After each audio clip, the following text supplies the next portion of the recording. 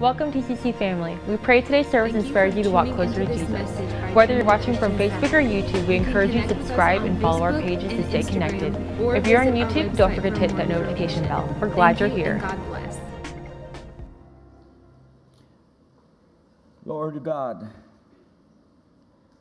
we're going to open up our Bibles to Acts chapter 4. When they heard this, they raised their voices together in prayer to God. Sovereign Lord, they said, you made the heavens and the earth and the sea and everything in them. You spoke by the Holy Spirit through the mouth of your servant, our father David. Why do the nations rage and the peoples plot in vain? The kings of the earth rise up and the rulers band together against the Lord and against his anointed one. Indeed, Herod and Pontius Pilate met together with the Gentiles and the people of Israel in this city to conspire against your holy servant Jesus, whom you anointed. They did what your power and will had decided beforehand should happen. Now, Lord, consider their threats and enable your servants to speak your word with great boldness. Repeat after me. And enable your servants to speak your word with great boldness. Stretch out your hand to heal and perform signs, wonders, and miracles to the name of your holy servant Jesus. Stretch out your hand to heal and perform signs, wonders through the name of your holy servant Jesus. Their prayer of this group of believers was consistent with the will of God. When we pray the will of God, we're unstoppable. Amen. They were unified. They were of one accord. The believers were believing for souls to come into the kingdom. They were concerned with winning souls. Everything else, including persecution, was of secondary importance. They were about bringing the kingdom of God to earth. Let your kingdom come. Let your will be done on earth as it is in heaven. As we have mentioned before, the environment was hostile. They were being actively persecuted from every direction, but instead of being discouraged, they prayed for boldness to speak the word of the Lord. Persecution will force a decision on your part. It will either drive you closer to Jesus or it will drive you away. There is no in between. Persecution will reveal lukewarm Christians. It will reveal those who are in it just for the bread and the fishes. This group did not just ask for circumstances to change. No, they prayed that they would be changed in and through their circumstances. Amen. Praise God. I have spent so much of my life praying for circumstances to change, but then I found out that it was I who needed to change. Hallelujah. We will go through the waters. They will not overtake. We will go through the fire and the flame will not burn in us. Instead of asking for the fire to be put out, ask God to make you fireproof. In Jesus' name. See what happened to the apostles Peter and John on Acts chapter 3 was on their way to the temple at the hour of prayer. They had come across a lame beggar. The lame man asked for money, but instead of getting money, he received what no amount of money could ever buy. He received his healing in the name of Jesus Christ. Everyone knew this man who used to sit at the gate called the Beautiful for about 40 years. But that day his life changed forever. He went into the temple courts for the first time in his life, jumping and leaping and praising God. Hallelujah. Because of this healing, the community was shaking. They came to see how this man that they all knew had received his healing. We find in Acts chapter 3, while the man, meaning the lame, who was lame, held on to Peter and John, all of the people were astonished and came running to them in the place called Solomon's Colonnade. When Peter saw this, he said to them, fellow Israelites, why does this surprise you? Why does this surprise you? I declare that the signs, wonders, and miracles should not be surprising when we declare the name of the Lord Jesus. Hallelujah. Why do you stare at us as if it was by our own power or godliness that we have made this man walk? The God of Abraham, Isaac, and Jacob, the God of our fathers, has glorified his servant Jesus. You handed him over to be killed, and you disowned him before Pilate, though he had decided to let him go. You disowned the holy and righteous one and asked that a murderer be released to you. You killed the author of life, but God raised him from the dead. We are witnesses of this. By faith in the name of Jesus, this man whom you see and know was made strong. It is Jesus' name and faith that comes through him that has completely healed him, as you can all see. Now, fellow Israelites, I know that you acted in ignorance, as did your leaders, but this is how God fulfilled what he had foretold all through the prophets, saying that this Messiah would suffer. Repent then and turn to God, so that your sins may be wiped out, that times of refreshing may come from the Lord, and that he may send the Messiah whom he has appointed for you, even Jesus. Heaven must receive him until the time comes for God to restore everything, as he has promised long ago through his holy prophets. But for Moses said, the Lord your God will raise up for you a prophet like me from among your own people. You must listen to everything he tells you. Anyone who does not listen to him will be completely cut off from their people. See, the apostles Peter and John preached with great authority the word of God. The miracle of the healing of the lame beggar sparked a spontaneous crusade. Members of the Sanhedrin, the religious elite, they saw how the apostles were teaching the people. Then they seized the apostles, but the number of men who believed grew to about 5,000. 5,000. This is not counting women and children, so we can safely infer or assume that the number of people saved was at least 12,000 people. One miracle equaled 12,000 salvations. One miracle equals 12,000 salvations. Talk about God getting the glory for what he did through the hands of the apostles. Talk about a very handsome return for a miracle. Are you with me? If you purpose in your heart that you will give Jesus the glory for the miracles that happen, and you will preach the word with boldness, God will use you in unimaginable ways.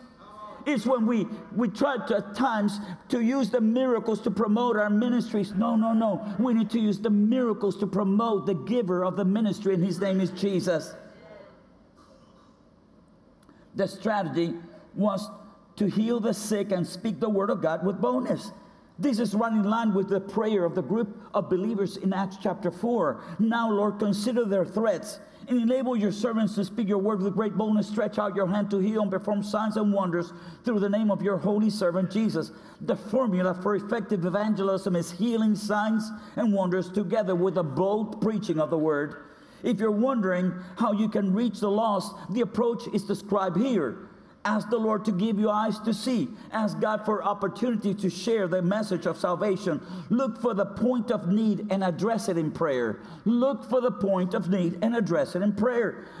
Listen, it's going to be hard. Somebody that is sick at the end of the rope, the doctors could not do anything. There are people like that all over the place. They couldn't find it. But in the name of Jesus, if you will just go and pray, the worst thing can happen is nothing happens. But what if it does? Hallelujah. Jesus will honor his name. And there's a purpose in praying for the sick. It's not just a healing, but it's salvation.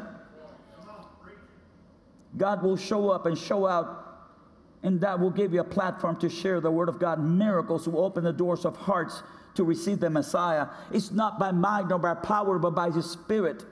And miracle settles the argument. In this fallen world where suffering and sickness prevail, miracles bring hope and salvations. These believers saw themselves as servants.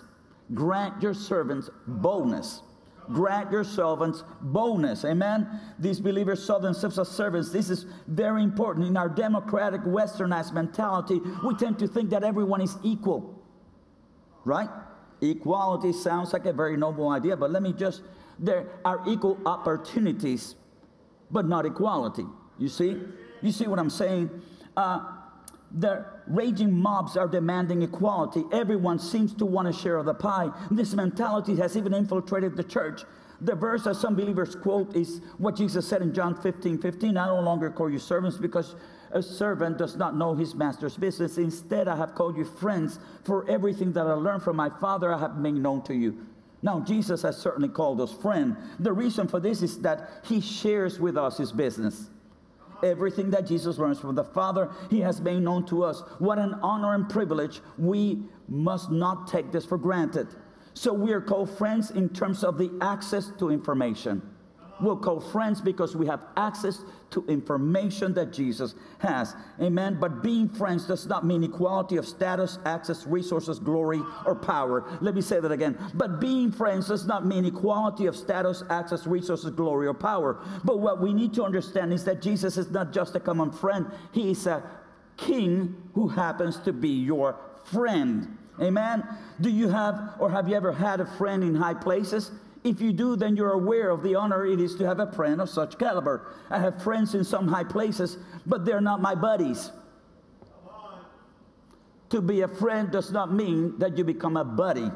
There is a big difference between the two. There are friends that I honor, respect, and treat with high honor. I need to guard my heart lest I begin to bring these friends down to my level. Remember that familiarity breeds contempt. I even have access to information that they willingly share that I choose to protect. Being a friend of someone in high status does not automatically make me of high status. Can God trust you with such friends? Can He trust you not to utilize their relationship for self-gain or self-promotion? We often tend to use others for our own agendas. Access to some See, this is not right. With certain friends comes access to exclusive places and people. Be trustworthy. Do not utilize others for your own good. Let God be the one that promotes you. Amen? Would you be willing to allow the heart of God to manifest through you in your relationships? Famous people are looking for the real. Famous people are looking for the real. They're tired of people fawning over them or being starry-eyed. They have been utilized for the gain of others one too many times. The desire to be normal, they just want something that money or fame cannot buy. Being famous or important can be a very lonely endeavor. Are you able to minister to people like this without expecting anything in return? Are you able? Are you able to minister to people like this? The King of Kings and the Lord of Lords calls us friends. But like I said before, Jesus is King. He is, has been, and will always be King. He's not an elected official. Before Genesis was, He was. He has no beginning and no end. We need to stop trying to understand kingdom principles with a democratic mindset. We honor, revere, and hold in high esteem our King. Because He is King, we are His servants that happen to be friends of the King. Being a friend of the King does not give us license to conduct ourselves any way we want in His presence. The other scripture that some mention is Hebrews chapter 4, verse 16. Let us then approach God's throne of grace with confidence so that we may receive mercy and find grace to help us in our time of need. Another translation speaks about approaching God's throne of grace with boldness. I have heard some believers praying with an attitude there, demanding things from God, but they forget that we're servant friends. The Bible says in Psalm 51:16, you do not delight in sacrifice, or I will bring it. You do not take pleasure in burnt offerings. My sacrifice of God, O God, is a broken spirit, a broken and contrite heart. You, God, will not despise.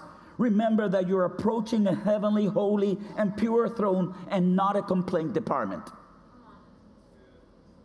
This is not even a benefits office. Like I did my time in the military, so I went to the Veterans Affairs office to find out what my benefits. Come on now. Because we're looking for the benefits without the responsibility. Benefits without responsibility is poor stewardship.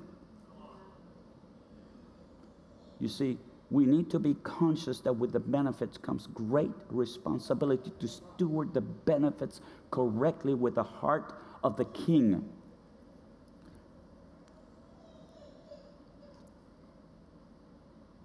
It is called a throne because there is a king on it who reigns and rules supreme over the universe. If we look at the rest of the verse, it says again, let us approach God's throne of grace with confidence so that we may receive mercy and find grace to help us in our time of need. So when we approach it with confidence, with boldness, it's so that we may receive what? Mercy. How many here need mercy? All of us, at one time or another, mercy, and find grace to what? To help us. When you approach God's throne of grace, you need help. You go there because you need help, because you cannot do it on your own. You don't have what it takes, but you got Jesus. Amen. In our time of need. Amen. We can approach God's throne of grace with confidence so that we may receive mercy and find grace. Notice that it does not say we can storm into the benefits and complaint department of heaven with boldness. No, it says that we approach. The word approach is to come near or nearer to. What the word approach implies is that we were not near. It means that we were far. What it means is that the throne is a place of exclusivity. Not everyone is allowed. Those who are allowed to approach the throne of grace are those who are washed in the blood of the Lamb. Ephesians chapter 2, verse 1. Verse 11, therefore remember that formerly you who are Gentiles by birth, called the uncircumcised by those who call themselves the circumcision, which is done in the body by human hands. Remember that At that time, you were separate from Christ, excluded from citizenship in Israel, and foreigners to the covenants of the promise, without hope and without God in this world. But now in Christ, you who were once far away have been brought near by the blood of Christ. Say with me, approach. I'm going to approach the throne. We must approach the throne with confidence, but with care.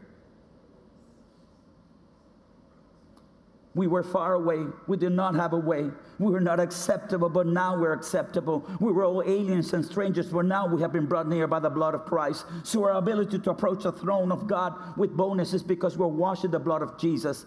Jesus paid the price for our being able to approach the throne of grace. When we approach, we do so with great care. We're not there to make demands, but our mission is to receive mercy and find grace to help us in our time of need. Boldness and confidence are needed to approach the holy throne of God. We do so because we understand that our righteousness is not our own, but of the Lord. Anyone who approaches the throne in the wrong manner will die.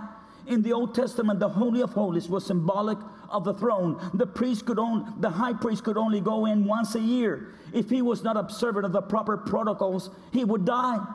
The tradition states that they would tie a rope around the ankle of the high priest. In case that he died, they could pull him out, because if they go in there to try to remove the body, there would be several more dead bodies. Remember the story of the book of Esther. The background is that evil Haman has conspired to have all the Jewish people of the kingdom to be murdered and plundered. Queen Esther was in the palace. She was approached by her uncle Mordecai, who asked her to go to the king and ask for help. The only problem was that whoever would show up where the king was located without being summoned by the king would be put to death unless the king extended the golden scepter. The following verses describe what happened next. When Esther's words were reported to Mordecai, he sent back his answer, "Do not think that because you are in the king's house, you alone of all Jews will escape. For if you remain silent at this time, relief and deliverance for the Jews will arise from another place, but you and your father's family will perish. And who knows that you have come to the royal position for such a time as this?" We know what happened. Esther and her attendants went to a fast. The day finally arrived for her to approach uninvited to the court of the king. This will be certain death for Esther. No one was spared. We find this in Esther chapter 5. On the third day, Esther put on her royal robes. Say with me, she put on her royal robes. And she stood in the inner court of the palace in front of the king's hall. The king was sitting on his royal throne in the hall facing the entrance. When he saw Queen Esther standing in the court, he was pleased with her and held out to her the golden scepter that was in his hand. So Esther approached and touched the tip of the scepter. The king asked, "What is it, Queen Esther? What is your request? Even up to half the kingdom, it will be given you." When Esther showed up in her royal robe, the king was pleased with her and held out the golden scepter. So Esther approached and touched the tip of the scepter. Queen Esther put her life on the line for her people. Today, when we approach the throne of God, we must be dressed in righteousness. There is a purpose for you approaching the throne. It's not just for yourself, but for people. It's for souls. You cannot just bring in your things. You got to think of others. When you go into the courts of heaven, you got to be prepared. You got to dress with Jesus. When you approach, you better have an agenda in mind. You need to be specific when you ask, "Lord, souls, give us souls, Jesus." You see, our righteousness is our own. Our righteousness is of the Lord. The Bible further states that Jesus is God's scepter. Hebrews chapter 8, but about the Son, he says, "Your throne, O God, will last forever and ever. A scepter of justice will be the scepter of your kingdom. You have loved righteousness and hated wickedness. Therefore, God, your God, has set you above your companions by anointed you with the oil of joy." When we approach the throne of God, we know that he has already extended Jesus, who is our righteousness. God is on the throne, but he extended the scepter of God, which is Jesus, down to earth so that we could touch him and be saved and found grace and find life. We have found favor with God. Favor is, amen, is unmerited favor. Hallelujah. Romans chapter 5. Therefore, since we have been justified through faith, we have peace with God through our Lord Jesus Christ, through whom we have gained access by faith into this grace in which we now stand, and we boast in the hope of the glory of God. Not only so, but we also glory in our sufferings, because we know that suffering produces perseverance, perseverance character, and character hope. And hope does not put us to shame, because God's love has been poured out into our hearts through the Holy Spirit whom He has given us. In today's world environment where Christianity is considered a threat, there is the drive to cancel true believers and on fire churches. I know places in the world where becoming a Christian will cost you your job. Becoming a Christian will cost you to lose your house and your possessions. Becoming a Christian can even cost you your very life. Like Queen Esther, many of us may have put it all on the line. What we need to realize is that God is the one who orders our steps. We know that we have favor with God. We have favor with God. Remember that we cannot draw our identities from our titles or positions. We cannot have our identities based on nationalism. The Bible clearly states in Philippians chapter 3, verse 20, but our citizenship is in heaven. Repeat after me, but our citizenship is in heaven. Say it again, but our citizenship is in heaven, and we eagerly await a Savior from there, the Lord Jesus Christ, who by the power that enables Him to bring everything under His control will transform our lowly bodies so that we will be like His glorious body. Here on earth, we have been born into a specific geographic location. As a result, we're citizens of that particular nation that we were born into. With our earthly citizenship, there are rights, privileges, and responsibilities. This is the reason why there are international borders. As earthly citizens, we live under the laws of the particular nation. But as Christians, once we have been washed in the blood of the Lamb, we have acquired a new citizenship which supersedes our earthly citizenship. Hallelujah! We're now citizens of heaven. This is why believers from all over the world have a common nation of origin. Glory to God. Our nation is a heavenly one. We have become citizens of the kingdom of God. We are now subjects of King Jesus. With our heavenly citizenship, their rights. The Bible says in John chapter 1 verse 9, the true light that gives light to everyone was coming into the world. He was in the world, and the world was made through Him. The world did not recognize Him. He made the world, and He went among men, the creation did not recognize Him because He became totally human. I'm going to that a little bit more. He came to that which was His own, but His own did not receive Him. Yet to all who did receive Him, to those who believe in His name, He gave the right to become children of God. Children born not of natural descent, nor of human decision or husband's will, but born of God. Say with me, I am born of God. We have been given the right to become children of God. We're not of natural descent. When Jesus saved us, we have a supernatural lineage. There is a new lineage. We have been born of God. We have gone from death to life eternal. With this supernatural event, we have acquired a new identity, a new nature. 2 Peter chapter 1 verse 3, His divine power has given us everything we need for a godly life through our knowledge of Him who called us by His own glory and goodness. Through these, He has given us His very great and precious promises, so that through them we may participate in the divine nature. Say, so that we may participate in the divine nature. Say it again, so that we may participate in the divine nature. Having escaped the corruption in the world caused by evil desires, as stated above, we have been allowed to participate in the divine nature. We have an earthly nature. Hallelujah. But when we came to Jesus, we are participants of the divine nature. This ability to participate in the divine nature is made possible by God's divine power. Only divine power can produce divine nature. Only divine power can produce divine nature. Only divine power can produce divine nature. How can it be that divine nature can be produced out of fallen, sinful nature? It's a mystery. But God, who is the giver of life, has determined to be so. This is what separates true Christianity from lukewarm, compromised Christianity. This is what separates true Christianity from all other religions in the world. There is only one way to the Father, and that is through Jesus. In John chapter 14, verse 6, Jesus answered, I am the way and the truth and the life, and no one comes to the Father except through me. I have mentioned it before, we'll mention it again. If God ever had a logistical issue, it was how to send Jesus, His Son, who is eternal, divine, and all-powerful, into the world.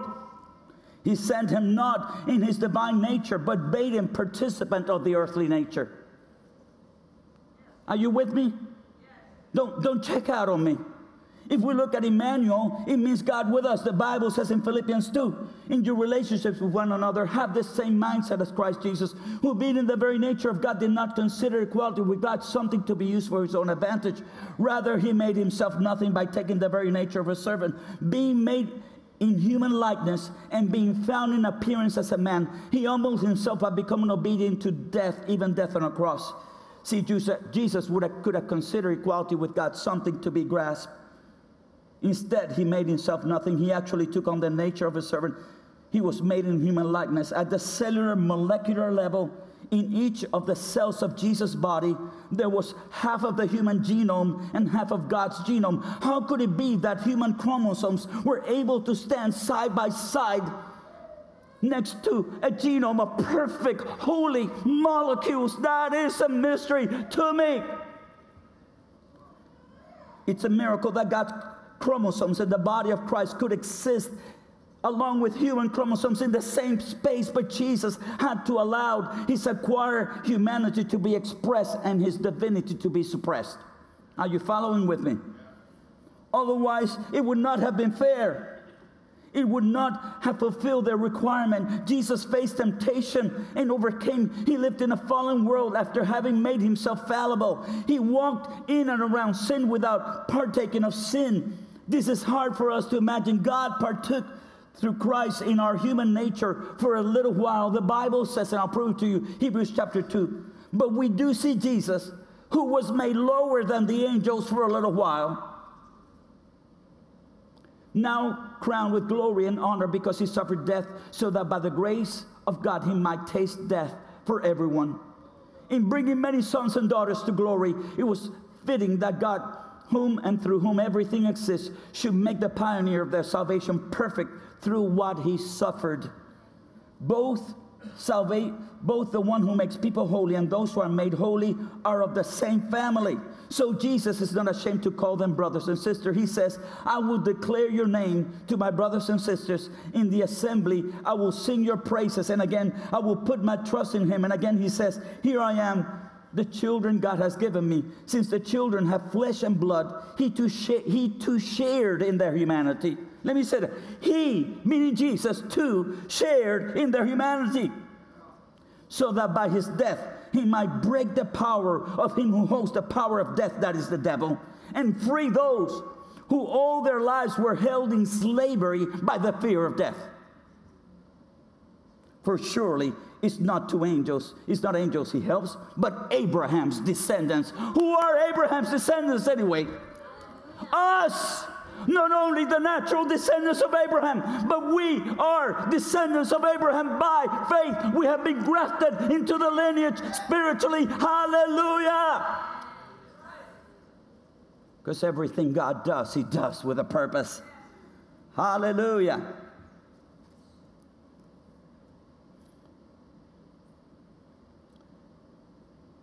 For this reason, he had to be made like them, fully human in every way.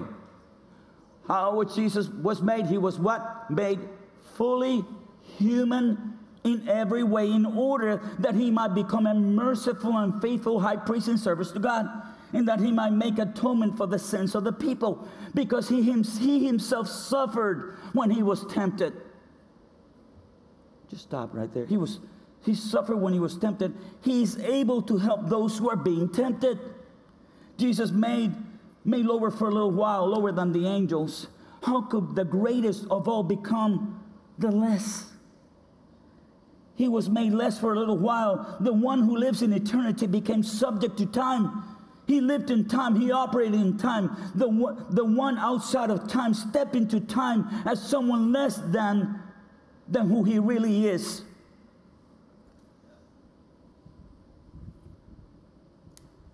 So the one who created time, who lives outside of time, step into time, became less than who he is. I want you to think about this with me, because my brain is just shorting out. But the one who feels everything in every way, the one who was there before the foundations of the world, step into time. He did not supernaturally appear as a man, but he went into the womb and waited 9 months because he became subject to time. And then he was born in a manger. He was raised. He had to learn obedience to his parents. So those of us who have dealt with rebellion here and there, or you rebellion young adults, teenagers, not a problem. It's the young adults that I worry about because they know enough to get into trouble, but not enough to know what's going on. Listen to me. He had to learn obedience, become subject to the parents, because he had to learn the honor. Because God entrusted Mary and Joseph with the task of raising his son. I'm blown away. So he became all that so that he could be tempted. How could he be tempted unless he had to have the ability to fall if he wanted to. But he chose not to. Come on. Yes. Jesus. Thank you, Lord. My God, that gives us all hope, doesn't it? That gives me hope. Come on, Jesus. He could have lied, but he didn't. Because the Word of God says that he's the truth. The truth would not tell lies. Come on now. Hallelujah. Hallelujah. So, the one outside of time step into time as someone less than who he really is. Oh, the love and forbearance of God, the one who could not suffer, suffered and thus became perfect through suffering. The one who's perfect became less, and so he attained perfection again through suffering. He too shared in their humanity. If he was not human, he would not have been able to die. So in order to die, he became subject to death. In doing so, by his death, he broke the power of the devil over those who were held captive by the fear of death. Jesus did not help angels, but Abraham's descendants. And we know that all of us are Abraham's descendants by faith. Today, I want to encourage all the sound of my voice to understand that we are servant friends of the greatest King of all ages. I'm going to ask the worship team to come up. We have been given access to the throne of God through Jesus, the Son. And just like the early believers in the book of Acts, we need to get our priorities straight. This is not about us. It's not about me. This is about the King and what the King wants. What does the King desire? That none should perish, but that all should come to salvation. Are you with me? So, this is about the King. Being conscious of what the King desires will enable us to see past our temporary troubles and to fulfill the purpose for which we were born. And I'm going to end the message this way. 1 Peter chapter 2. Can you put that up? Who are you? You're a chosen people. Before we were conceived, we were chosen. I'm still trying to wrap my brain around that. Everyone in the world was chosen before they were even conceived, before they were born. But yet when we step from a place of eternity before we were even conceived, we step into time. We come here temporarily so that we can make decisions about the rest of our eternity. You are a chosen people, a royal priesthood. Before there was one priest, a high priest that could go and offer sacrifices. But now each one of us have access to the throne, and we wear the robes of righteousness, which is our royal robes. We are what? A holy what? Nation. Not just a holy nation in the U.S. from every tribe, every tongue, and every nation, because we have a common country of origin that we're waiting to see and to live. I want you to close your eyes for a moment, because there is a country, there is a city not made by human hands, whose foundations and architects is God. Amen. That's waiting for you and for me. So in the meantime, we are to get ready. We are to get ready. We don't have all of eternity to do the will of God here on earth, because we were eternal before we were conceived. Now we have stepped into time. There's stuff that we need to do in real time to go back to eternity. Your decisions in the temporary earth in real time will determine what you will do the rest of your life in eternity. What is it going to be? If we were more conscious of what everything we do and everything we determine in light of our eternity, how would your life look? Where would your investments be? I'm just saying. I know I'm beginning to meddle, but I need to say this. I need to say this. Listen.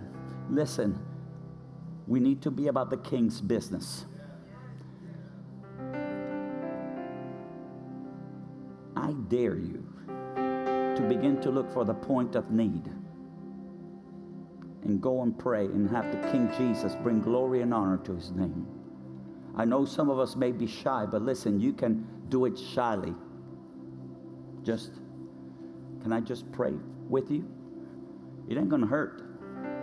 I've yet to meet a patient of mine who refused prayer before I took him back to the, and I'm not like, said, do you believe in prayer? Would you mind if? They have every right to say no. I haven't yet to meet one person. Even so-called agnostics and unbelievers, when they're facing a knife,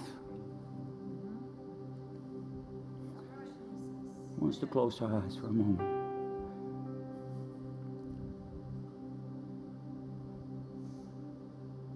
From every tribe, every tongue, and every nation, our citizenship is in heaven.